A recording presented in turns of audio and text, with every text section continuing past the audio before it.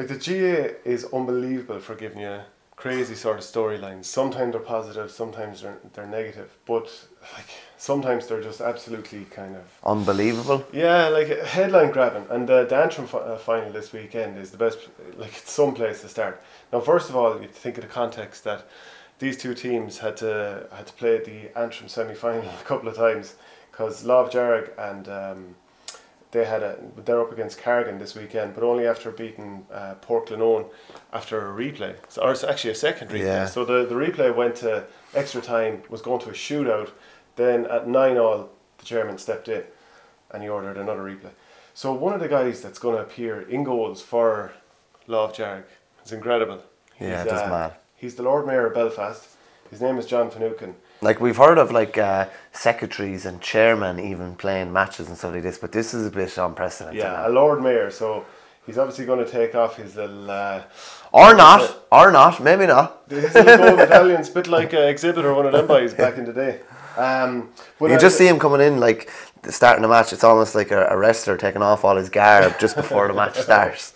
There's a quote from him in one of the newspapers up in Ulster saying, "I'll make sure the diary is clear for Sunday, the day after the game." But anyway, just to take it on another level, the context it is. So John Finucane, he's the son of Pat Finucane. So I mean, this was a huge story back in 1989, and I'll just read out something that I saw in the Times newspaper explaining the context. When he was made Lord Mayor back in May. In 1989, Pat Finucane, who was 39, was shot dead by loyalists at his home in North Belfast in front of his wife Geraldine, who was also injured, and their children Michael, Catherine and John. A review carried out by lawyer Sir Desmond De Silva QC confirmed agents of the state were involved in the murder and that it should have been prevented. Former Prime Minister David Cameron acknowledged shocking levels of collusion and issued an apology, but reneged on a previous administration's commitment to hold a public inquiry into the killing. The Finucane family are pursuing an inquiry through the courts. It really is quite incredible. Yeah. I mean, obviously the story in itself is incredible, but then throw that into a county final as well. You know, it is a day of families. Unbelievable. That's what it's all about. It's from where you're from. It's all your families, all these families coming together, and I'm sure the Love Jarrag Club would have come together unbelievably united for when that happened. Like, because it's not a tragedy. I don't know what it is. It's just awful, really. Yeah. And they would have come together and would have helped the Finucane family. And now John is playing in goals in the county final as captain. It's a mad situation, really. Yeah. So we'll keep an eye on that, and we'll chat about it more next week. There's plenty of county finals on this weekend, semi-finals and quarter-finals. So in Monaghan you have the senior football championship semi-final. Ballybay against Scottstown, who've won plenty of titles in recent times. Ballybay, of course, the Wileys are on that team. A couple of excellent players. The other semi-final, Clontibret, I mean, goes without saying, Conor McManus, unbelievable player. Yeah, Ashley's unreal. Yeah, in fairness, like particularly when you know he's going to be double marked in every game. I have never been at a Monaghan senior football championship match that he's been involved in. But imagine the special attention he gets, and I'm sure wherever he's playing, there's at least two to three opposition defenders around him as well. So for him to even be at that stage is fair all going. Yeah, and I remember being out at the International Rules Series in Australia in 2014. And he had showed up a bit late himself, and was it Chrissy McCaig that had been involved in an Ulster Club Championship game, Schlockneil against Clontibret. They both got the playing out together, even though only one of them came out after winning the game. And I was watching him in I think it was Patterson Stadium was the name of the place, and he just came out, and they're a slightly different ball. I took one from the tour, it's somewhere in the room there, and size 4. He was just blasting it over from all angles. You know, he was just off the plane. Yeah. McManus blasting over from everywhere. Do you remember the point he got against Tyrone? Tyrone sideline. On the wrong side. Yeah. It was outrageous, yeah, in fairness. Capable of doing anything with the ball in his hands. But they're against Latin in the semi-final in Castlevania this weekend. And Latin, of course, is the club that has Thomas Connolly on it. And I think people might remember from 3 or 4 years ago, he, of course, got a 2-year ban for illegal substances. And I was kind of inquiring a little bit, you know, would he have made a comeback? He's actually joint captain of the club going into a county semi-final, which is, I'm sure it was a tough time for him. I don't think he's ever spoken on the record, so I'm not really sure necessarily. No, I don't think he has. He has. Of course, there's two sides to this story, so it would be interesting to get that at some point. So Latin they were a bit all over the show apparently, made a managerial change, and they're apparently flying now. Aidan Farmer, he's the manager. he captained them to the 2011 title. So I can't imagine what that would have been like up around home and anything like that when that all broke, like, and you're at the centre of a storm, and probably like a fella that wasn't that well known by a lot of people probably, and then all of a sudden his name was everywhere. But good to see that he's bounced back, and obviously they have a great chance of getting to a county final. Yeah. Clare semi-finals are on this weekend, and the thing that stood out from this, so it's Miltown against Doonbeg and Kilmurray against Cratloe. Cratloe looking for the double, of course, which I don't know, that'll really drain your players, but it drains your players, as I said to you before, until you lose a game. If you're winning games, it's great. When you lose a game, the manager comes out and says, just got the better of us or whatever. Yeah. Too many games, too long. But when you're winning, it's great. As long as people don't get injured, it's great. Football is different demands on lads that are predominantly playing hurling, shall we say, or playing hurling more. Like, you'd be sore after a football match for a week. A hurling match, you wouldn't be. A couple of days. Football is literally end to end to end, and the hits are just on a different level.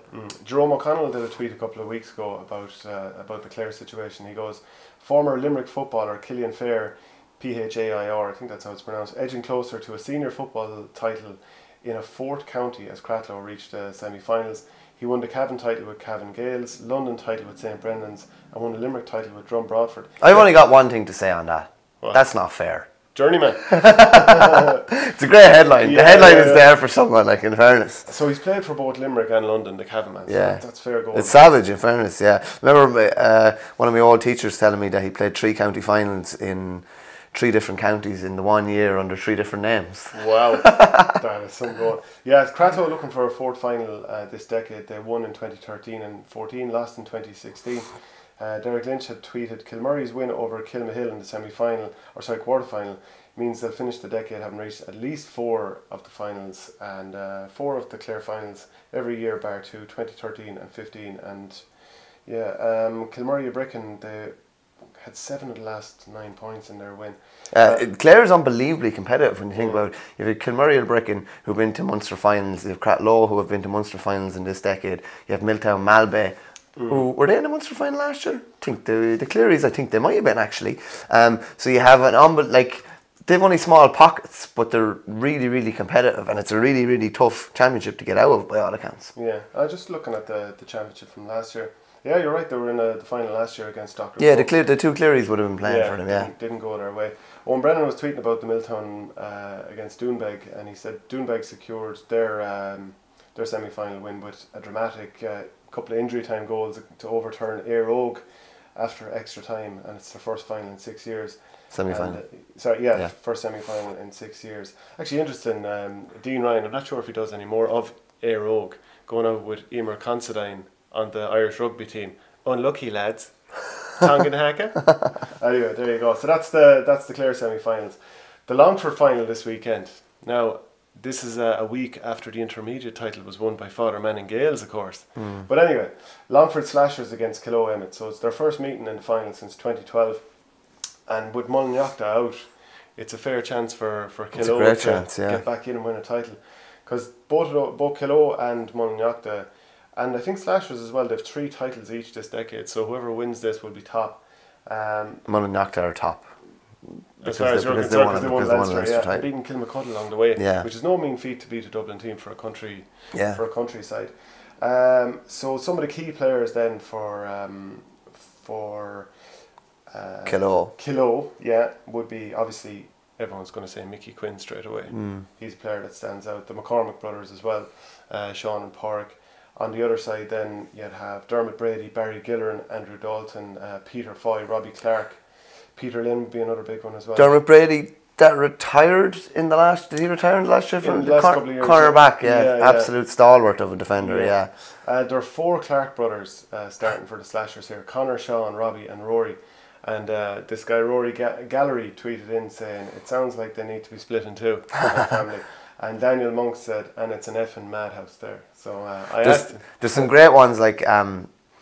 I don't know. My brother's involved in dairy cows and things over in New Zealand. Dairy cows, yeah. So when you're trying to get a cow and calf, basically, it's done through AI. But the percentages, they want heifers, so that you're going to have another cow. Yeah. They don't want bullocks. Yes. Because they're of no use to them really, because they can't milk them or anything. They're of no value to them really. So they inject a certain type of semen to try and increase the percentages of getting a heifer. So I always thought, like, if you're a big mad GA family, are there any ways of like increasing the chances of having more lads so that you can have like half a GA team or something like that? Oh my God. It's like a king always wants to have a son, so he's got an heir. Exactly, So, yeah, like, exactly, yeah. Plenty of good young women playing GA this way. Oh no, I don't disagree with you. I'm not saying yeah. You know, what was I going to say? Oh yeah, did you ever hear of the term she-mickey?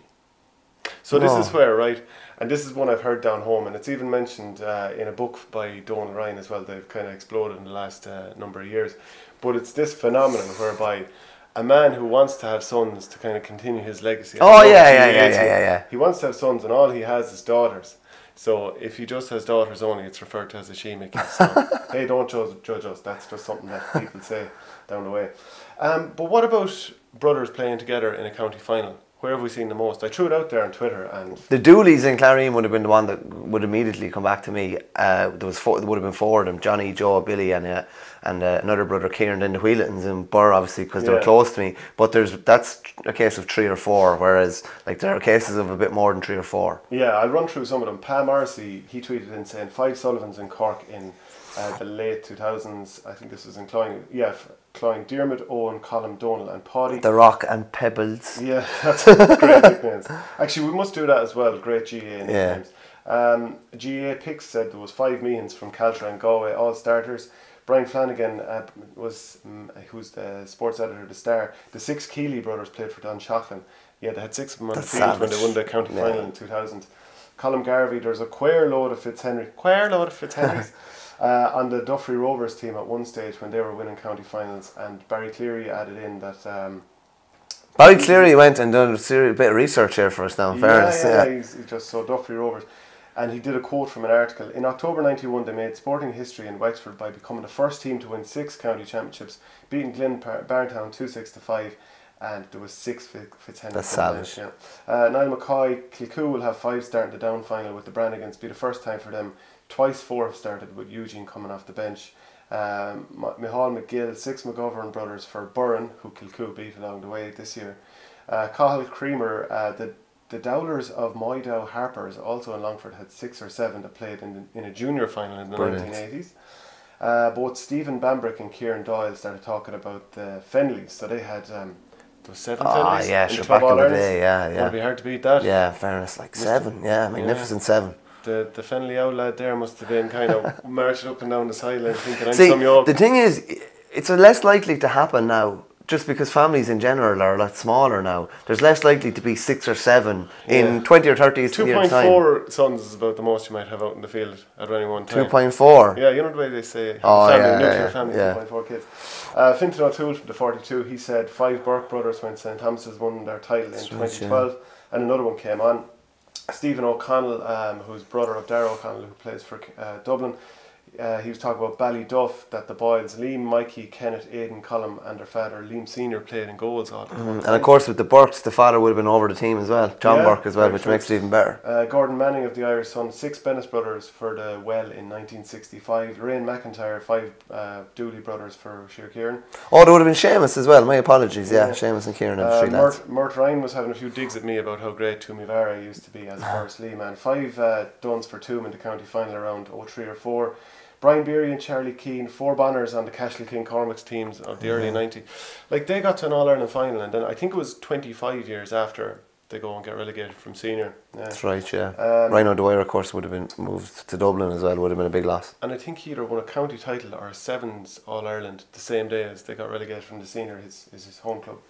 Morgan O'Callaghan, who was involved with the Kildare county team before, he said John, Colm, Ronan, Chris and Damien would have all started one final anyway, and probably a few more around the late 2000s, or late 90s, early 2000s. John Dermody from Ballyhale, 4 Reed started for Ballyhale in one final. Paul Fitzpatrick now. Paddy Owen, TJ and Richie, that's right, yeah.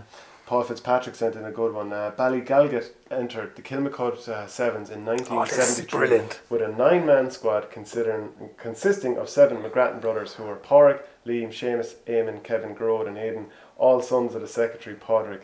and two of their cousins, Eamon and Sean McGrattan. Keep it in the family. That's the job, yeah. We don't need anyone else, lads. We're all right. We're going to have this one covered. And then Joe Seward, he said he was on about the Sullivan family for Mourneabbey's ladies football club. They had 4 sisters lining up in the county final. Ciara, Doireann, Maeve and Roisin. All 4 would have been on the Cork panel together too. And one year they had Mourneabbey had 4 sets of sisters on the team. So that's what it's all about. A couple of households is all you need. Realistically, like a couple of households is all you need if there's 3 or 4 in each. The Donegal Football Championship is back in harness this weekend. Guidor against Kilcar and St. Eunan's against Naomh Conaill. So Guidor obviously Ulster champions and Kilcar, Paddy McBrearty. That should be a belter of a game. Yeah. Semi-final now. In fairness, Eunan's were very impressive last weekend now, but that's the standout. Tell you, that should be an absolute belter. Like in fairness, very hard to keep into Ray McHugh in a club game, wouldn't it? Would be, it would, yeah. But Guidor are probably one of the clubs that would be able to. Like they've serious riches all over the field. In fairness, yeah. The Carlow final is on this weekend. Éire Ógur against Palatine. The Armagh semi-finals, Ballymacnab, I should say, against Grainmore, and Crossmaglen against Mahary. There was a time when I'd say everyone in Ulster just detested Crossmaglen. Yeah. They would not stop London semi-finals are on this weekend. So Fulham against Naas Gale, and of course this links back to Crossmaglen because Jamie Clark has been playing with Naas Gale. Right, yeah. Not to mention Quaylon Mooney, who's the down midfielder, absolutely brilliant player. So you can imagine them ripping it up in club championship. Oh, Mulligan is over the Irish, I think, isn't he? Is he? Oh yeah, I think he is actually. Yeah, so we have one Mulligan against Jamie Clark. Yeah, there's a fair kind of Ulster element to that now, isn't there? In fairness. And then Tyrconnell Gales against St Kieran. So if there's any stuff that that's worth letting us know about the London semi-finals or the final, actually, once we're heading into that, do let us know. The Derry semi-finals: Banagher against O'Donovan Rossa and Schlockneil against Glen. Everyone be expecting Schlockneil to add the football title. Yeah, of course they would have had I'd say they had a fair scoop of points after last Sunday now, but to be back on the horse well at this stage now, and there's so much of a crossover of bodies. It's not just a couple of lads. They'd all be in it together. Like, and I'm sure winning the football, while winning 7 in a row in the hurling was a massive priority, getting back the football title would be huge for them. Where do you think they're more likely to win in All Ireland, football or hurling? Well, they're more likely to get to an All-Ireland semi-final in the hurling. Coming out of Ulster is going to be very tough in the football. You could have Crossmaglen, you could have either Guidor or Kilcar, you could have, who else could you have? Did I say Schlockneil? Or sorry, yeah, I meant we were talking about Schlockneil. You could have Kilcoo. Yeah. You know, very difficult. Like you could get an awful quarter final in Ulster. I don't know the draw, but you could get a terrible draw. Plus, we'll see how condensed or otherwise it is this year compared to last year with the change in the fixtures. Yeah, true. Yeah. It's now it's going to be finished by January the 19th, and of course, if they get to both, you couldn't ask them to play on the same day. No, of course not. No, and even if you asked them to play 1 week after the next, well, anyway. Well, I wouldn't put past the fixture makers. The Corfinner against Salt Hill Knocknacarra in the Galway Championship this weekend. 42 games unbeaten, and it's hard to see them not kicking on here. Moycullen against Tuam Stars, and the other one, Tuam Stars, are the record title winners. So Moycullen getting to a senior semi-final is a fair achievement. Like they were intermediate for a good while, and they haven't. I don't think they've been in around those kind of knockout stages in the last couple of years. So it's a fair achievement. The Kerry round 3 of the championship: St Brendan's against Shannon Rangers, East Kerry against Cairns O'Reillys, Kenmare against West Kerry, and Kilcummin versus Kieran. So they're all trying to get into the quarterfinals. Kildare semi-finals this weekend: Selbridge against Sarsfields.